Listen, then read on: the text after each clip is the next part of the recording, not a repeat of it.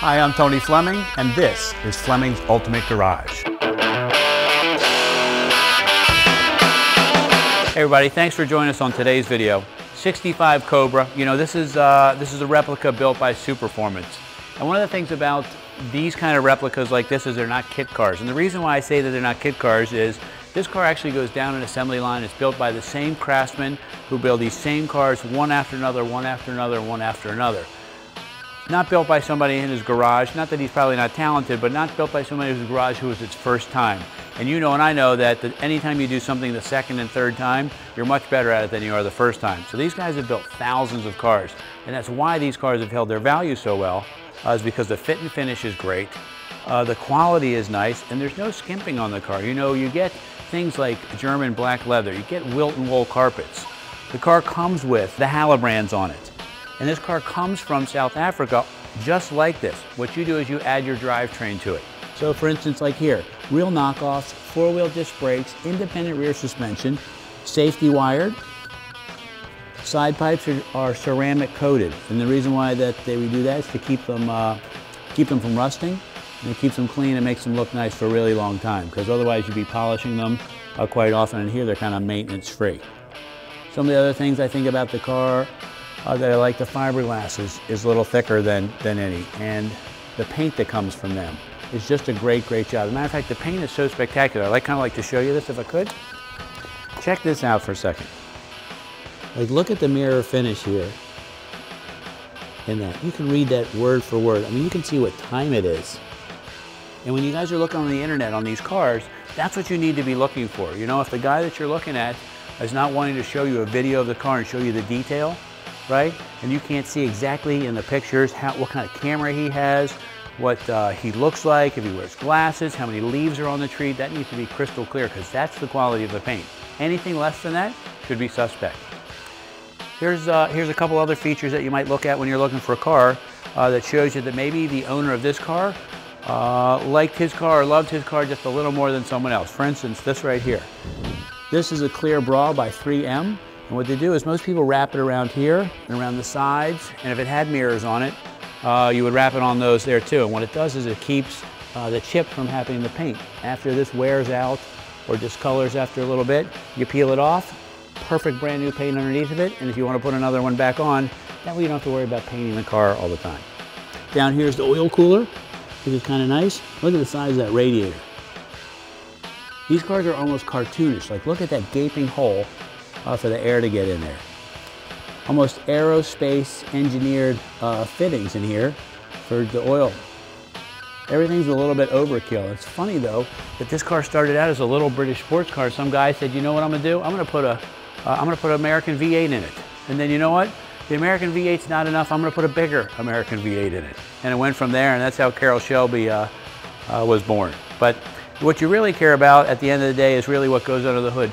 And what's interesting is, because this car is small, you would think that a tiny little four-cylinder, which this car originally came with, is all that would fit in there. But check this out and come on in. First off, we're talking about a stroker motor in here. This thing makes 400 and I believe it's 400, you know, unfortunately I got to read from it here. 525 horsepower is this car was dynoed at. I don't have the dyno sheets on it, so let's just say that it makes 400 horsepower. It makes 450 horsepower. That sounds like a lot of horsepower. It doesn't sound like huge horsepower, but the difference is this car weighs 2,500 pounds with 450 horsepower. A typical American sedan weighs another 1,000 pounds, almost 50% more. You would need another 200 horsepower or 300 horsepower just to equal the power to weight ratio. So this thing rolls on down the road. Nicely done in here, ceramic coated headers. We also have for you the correct Cobra air cleaner if you want it, that goes on there, and that's we'll install. This I wanted to get this video done before we got the air cleaner on there, but if you look at the valve covers, it matches those. And it's a nice oval air cleaner that goes there. Come on down here for a second. Like for instance, like here, look at the spin-off oil filter, right? With braided lines. Ford Motorsport, 8mm or 9mm wires.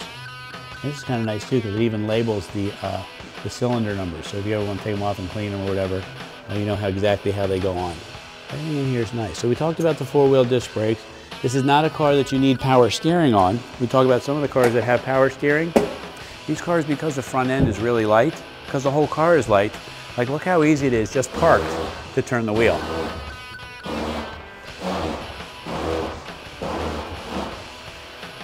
take a walk around the back for a minute. So we got a roll bar. This interesting roll bar here, you know, typically you see just the one roll bar over here. This is designed to take 2 people to the track if you wanted to. This is a really fun vehicle to take to the track where you could take you know, one of your kids, your spouse or whatever, take some laps around the track in the car and you're safe. You got full seat belts in this car. You even got a sound system. I don't know how you're gonna hear it while you're at the track, but maybe just cruising around you do. It also has this, which is nice. And this is one of the things that sets the Superformance Cobras apart from the rest, is it comes with a soft top. So it comes with windows, the side windows, which have slides on them. Comes with a convertible top, and this even came with a car cover. Here's the owner's manuals. This is the kind of car you want to buy, one that's taken care of, one that has a good amount of money spent on the motor, and it's sorted out, the clear bra in the front, you know what I mean? It's that kind of car. So if you wanted to, you'd probably leave this at home. Some soft luggage sits in the back here. You can go away for a whole weekend. Trunk's super easy to work. Works like that. This right here, great styling piece. Has a locking gas cap inside. You know, for people that are like 6'1", 6'2", these cars have always been a little bit tight. These particular ones, I'm talking about the original ones, this particular model here, the Superformance car, I find has a little bit more room. In this case here, what they do is they give you a bigger foot box. In the old days, the foot box was tiny. It was way over here because you had to get the transmission and big V8 engine in the car. Here they made a couple adjustments, and although the car looks authentic, they've made some improvements here for drivability. Moto Lita wheel. You typically would have a wood rim wheel. This person here wanted a leather wrapped wheel. Maybe they felt that it was more comfortable for driving. You can always swap those out. Full gauges, and this is kind of cool too. Reverse counter speedometer. So it works from this way here so you can see it. Tachometer right in your face. And full gauges, all Smith's gauges too. Nice English gauges. There's a digital sound system that's hidden in the car. Not so much hidden, but not right in your face. Shifter's bent forward like it's supposed to be. A lot of people didn't know why that's there.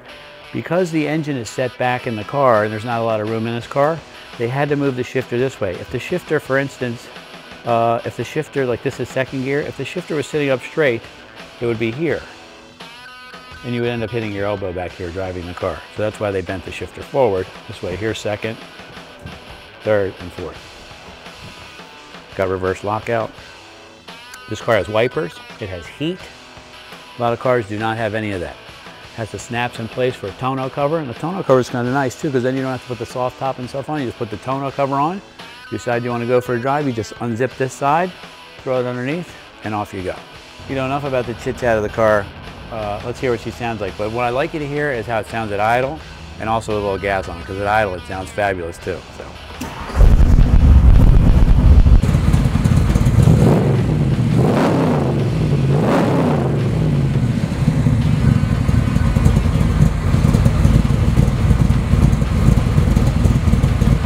Closing up the video on this car here, this is a quality piece that you can clearly see that somebody spent a lot of money on. From the clear bra to the upgraded 5-speed transmission instead of 4.